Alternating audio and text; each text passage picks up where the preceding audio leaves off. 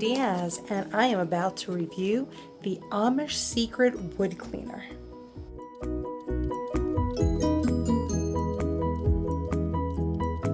Do you know what the secret is? It sucks.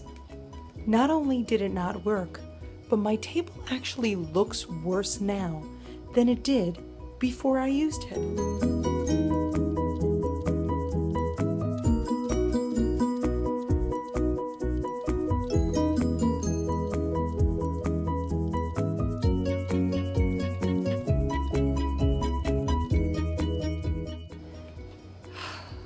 I can't believe it.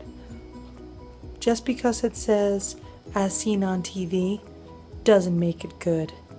Boo, Amish people.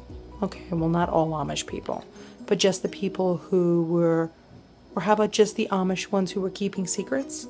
Boo to them? I don't know, but save your money.